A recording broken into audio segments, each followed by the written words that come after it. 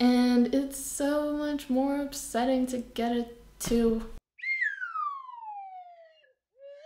Hi guys, welcome to my chair in the corner with half blank wall and half shelves because it's the best I could do and the lighting is like okay right here. And I am extremely pale in like being right next to this white wall. We're like the same color, but like my hair is blue. So it's fine. Today, I wanted to talk about grades, and specifically my fraught relationship with grades, my unhealthy relationship with grades. This starts before my Minerva experience, but the story continues and ends and involves the most resistance during my time at Minerva. And that is because Minerva's grading philosophy is so different to what I had prior, and so the way that I dealt with grades before Minerva just doesn't work anymore, and it's causing some issues for me. And I've had to really try to change the way I think about grades. And I'm going to take you on this journey through my past to my present self today. So, in American public school, I don't know how familiar you might be with it, so I'm going to give a lot of detail, and if it's too much for you, sorry, but I don't want it to not be enough for other people. So, American public school, you have the A through F, F at the bottom, we skip E for some reason, DCBA, probably familiar, A being the highest, but also A being extremely achievable, extremely realistic. Basically, the expectation is that you can get an A. If you like know what you're doing at all, you should be getting A's.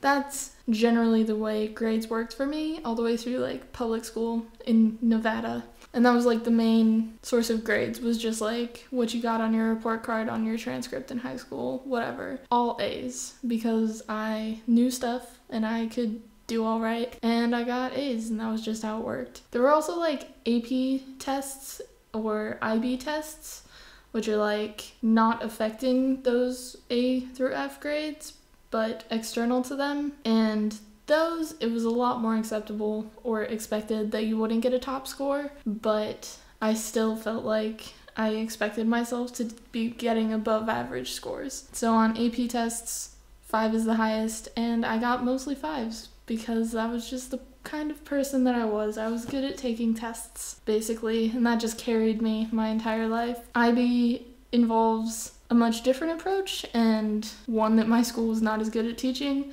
So I got slightly lower, that's out of 7, but I still averaged a 6, essentially. So I was always like getting excellent grades, you know? Not to brag, just to like set up my impending failure. I'm gonna tilt this frame. Now the frame is slightly tilted down. But, like I was saying, all of those grades were essentially just based on my ability to take tests and like do okay on tests. And the fact that I got really good at taking tests, because tests in themselves were like something you could be good at, especially like multiple choice tests, but even writing like short essay responses, I just was good at it. Because of all those good grades, I kind of took that as like a source of self-esteem, because like as a teenager you obviously have self-esteem problems, and so that was like a source of validation or like compliments that I could take in to like be like, yeah, Kristen, you're good at stuff, look at your good grades, like you must be somewhat smart, right?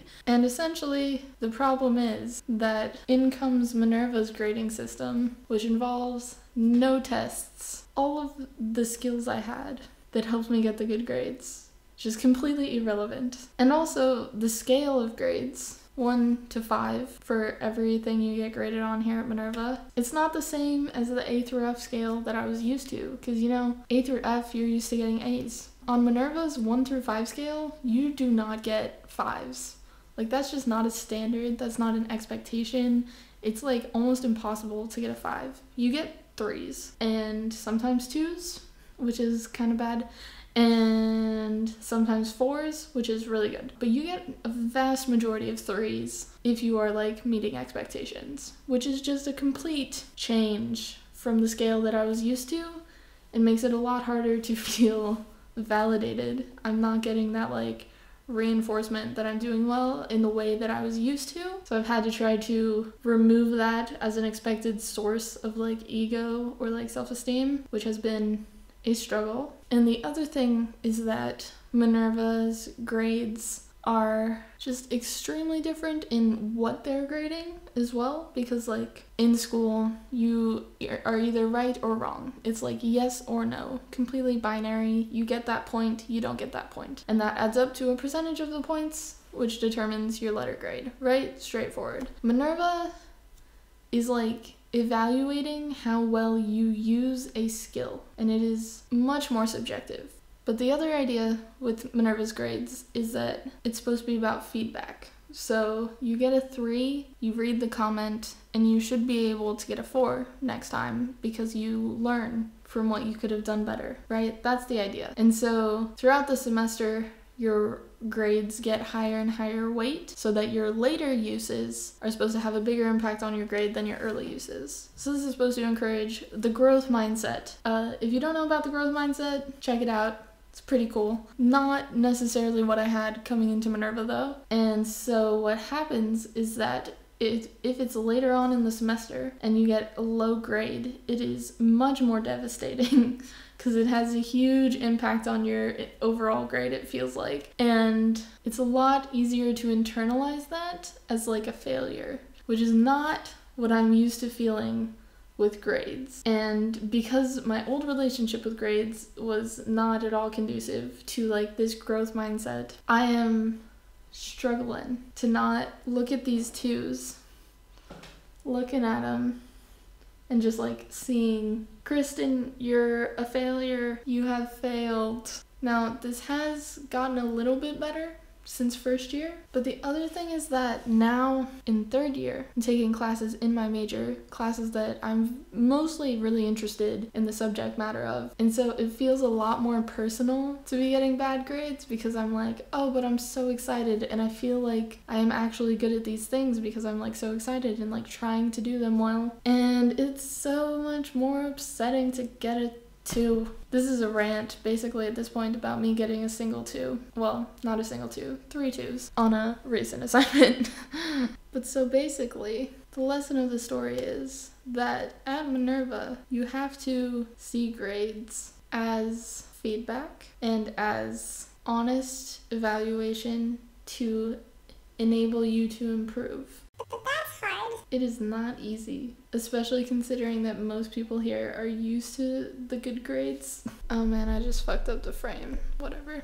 It's easy to then get frustrated when you feel like the feedback you're getting is not actually helping you improve, and to feel like it's impossible to get those really good grades is extremely frustrating when you're used to like just being able to do that and having it be fairly achievable to get the good grades. And in particular, I am trying to not see the grades as an evaluation of my like personal worth, because that is my previous relationship with grades. And it's a bumpy road, but I think we're gonna make it. This wasn't really an explanation of grades at Minerva, but like it kind of was, and it was kind of a rant and kind of whatever, personal struggles and growth. And those are all things that I try to do on this channel, although usually I try to make them slightly better than this. But if you want to see more of anything like that, feel free to hit subscribe.